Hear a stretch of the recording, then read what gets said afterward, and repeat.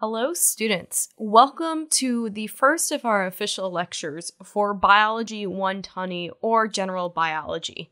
If you haven't already, go ahead and view that welcome video I made. But now we're going to actually get into the course content itself. So as you might have guessed, biology is the study of life. Specifically, it's the study of things that we consider alive. Now, for the sake of this class, it's probably useful to define what it means to be alive and what we consider living organisms versus non-living organisms. This might sound strangely philosophical to really look at a thing and be like, how do we consider it as being alive or not? But actually, there are a set of rules that we as biologists use to determine if something is alive or not. So when you think of living organisms, you probably think of things like your pets, maybe a potted plant that you have in your house, but it's not just plants and animals that are alive. There are plenty of other things that are alive as well. Fungi, for instance, which are not plants but actually more closely related to animals, are considered alive. And there are many small, tiny things that you would actually need to look at a microscope with to actually determine what they are, and many of these microscopic organisms are also alive. So probably in the lab version of this class, you would go ahead and make slide mounts where you would look at things that, tiny as they are, they're still made up of hundreds or even thousands of cells. So these could include things like nematodes, these small wriggly worms that live in soil, water, or are parasitic.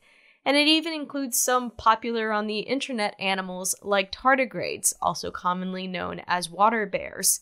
So even though these things are microscopic, they're definitely alive, and they're actually quite complex animals with, again, hundreds or thousands of cells. However, if you look at an even higher magnification, you'll see that there are single-celled organisms that you can also see with a compound microscope. For instance, you have things like the protist, and you have things like bacteria.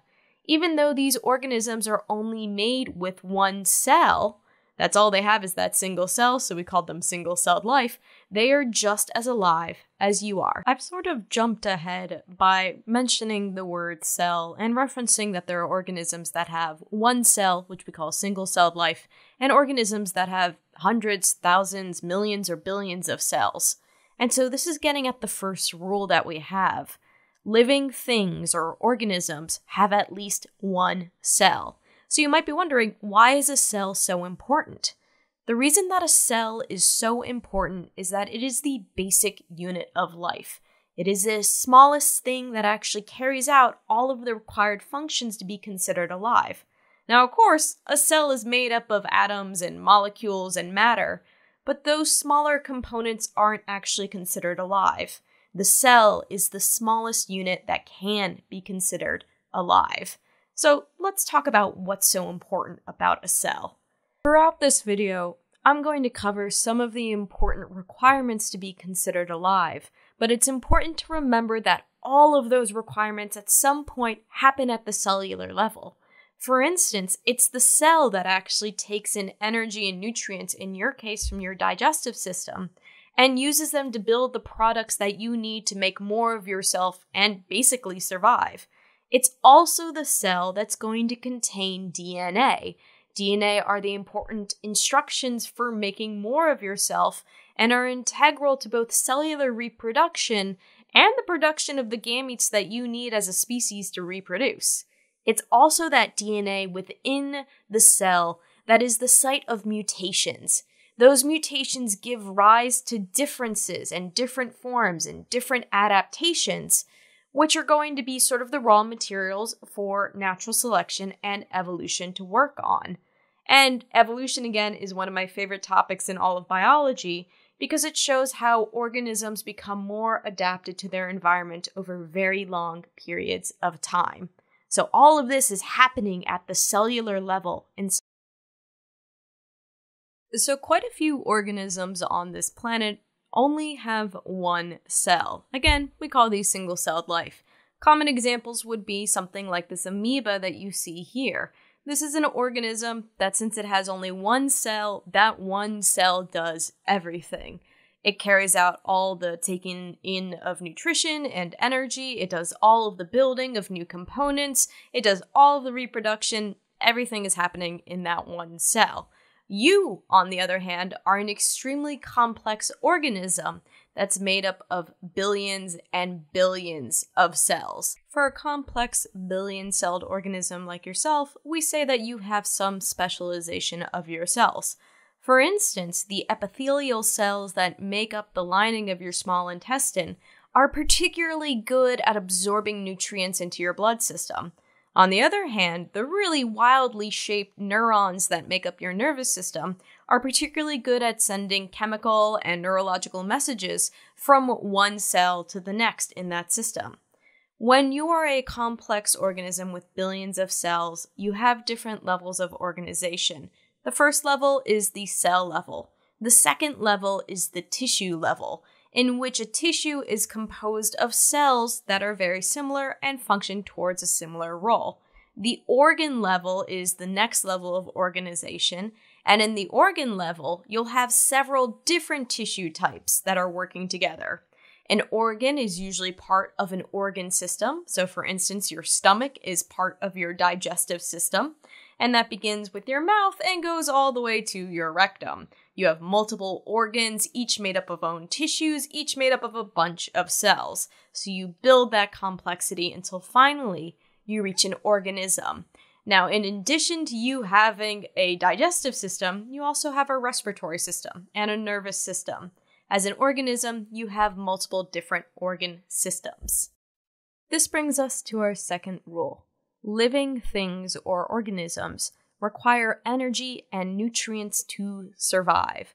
I really like to bring this back to the cellular level by reminding myself that a cell is essentially like a tiny factory. It's going to take in energy and nutrients as inputs and then use those inputs, reorganize them, and build products that, if you're a multi-celled organism like yourself, are sent out of the cell and are required for you to survive. Now, how you get these energy and nutrient forms differ based on the type of organism that you are. A producer can get energy and nutrients from a process known as photosynthesis. So if you're a plant, you can take carbon dioxide from the air, you can take water from your roots, and then using energy from the sun, you can build those things into sugar and oxygen. Now, as a consumer, we can't build our own sugar. Instead, we have to consume sugar, usually as the products of those producers. So if you're a cow, you're going to eat grass. That grass is the product of photosynthesis. If you're an omnivore, like I am, you're going to also consume other consumers, and in that consumption, you're going to get access to other inputs that you need to survive as well. So for instance, if you eat a cheeseburger, you're going to get carbs from the burger bun, which is the product of photosynthesis from wheat, but you're also going to get fats and proteins from the burger patty and the cheese as well. That material is going to go through your digestive system, it's going to get broken down, and then your cells are eventually going to receive some inputs. The carbohydrates are going to go through your mitochondria when they're converted to ATP, and then the amino acids from proteins are going to be used to build other proteins that you need to survive. Collectively, all of these chemical reactions that occur in your cell are known as your metabolism. Now, the only way your cells are going to be able to carry out those thousands of reactions that make up your metabolism is if they also maintain homeostasis. Homeostasis refers to the optimum operating conditions that your cells need to function properly, and this is going to differ based on what organism you are. For instance, a polar bear is going to be able to tolerate much higher temperatures than we could. So if your cells leave homeostasis, they don't function as well as they should, and this could eventually lead to the death of the organism. As a human, there are certain temperatures that we function best in. If we get too hot or too cold, we start to shut down, and this is bad. And it isn't just temperature. There are other conditions that have to be maintained.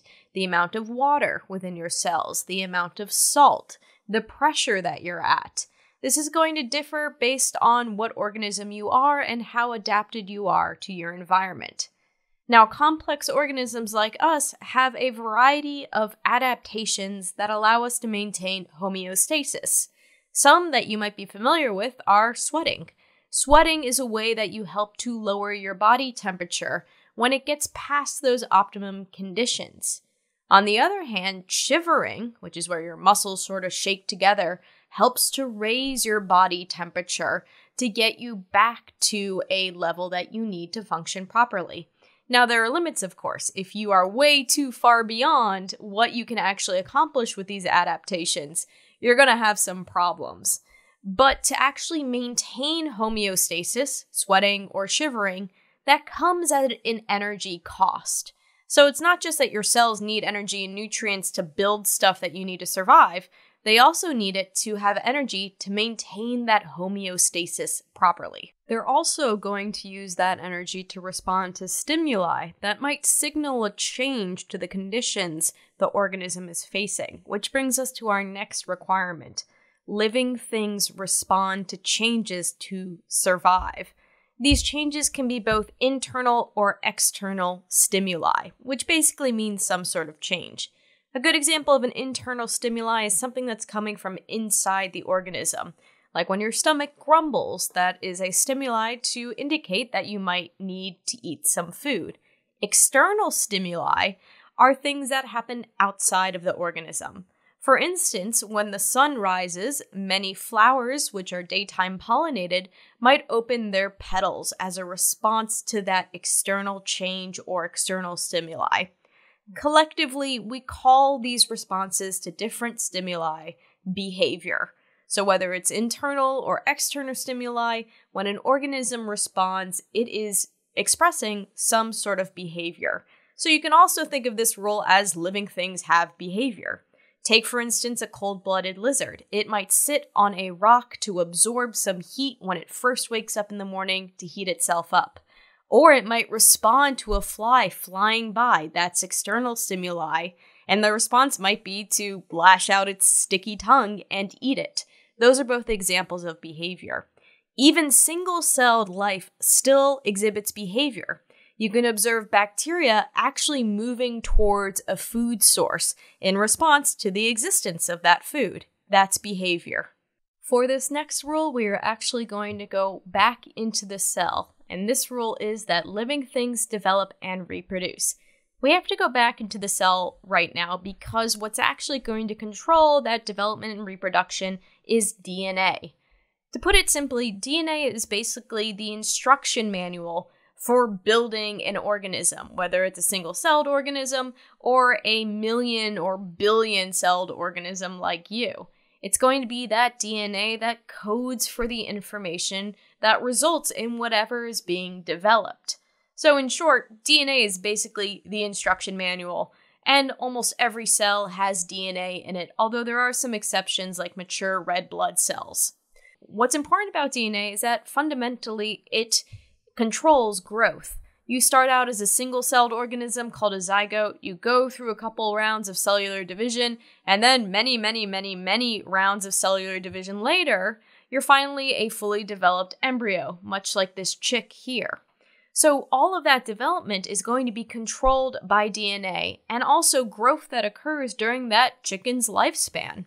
Additionally, it's going to be DNA that plays a fundamental role in reproduction. So in an asexually reproducing organism, you start with one cell with 100% of DNA that splits into two cells that also have the entire package of DNA. In a sexually reproducing organism like us, you go through meiosis, resulting in sex cells called gametes that have 50% of DNA, and that's so that they can eventually combine with another sex cell. That DNA is also going to be fundamental to our next rule, and that is that living organisms are the result of evolution. Okay, so back to DNA. DNA is going to be the site where which mutations can occur, and mutations are basically changes to those instruction manuals. Now, those mutations can result into changes to the organism's appearance or any other physiological or physical features. These mutations are by and large detrimental. Usually it's lethal to the organism that they result in, but very, very occasionally, a mutation might give some sort of reproductive edge to the organism that inherits that mutation. So, a reproductive edge basically means that you are able to gain more resources and reproduce with greater success than the other members of your species.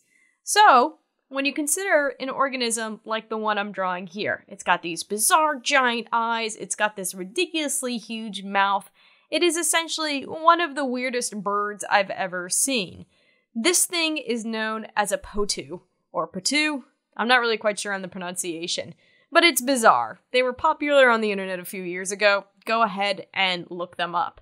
And you might be looking at an organism like this and wondering, how does this come to be?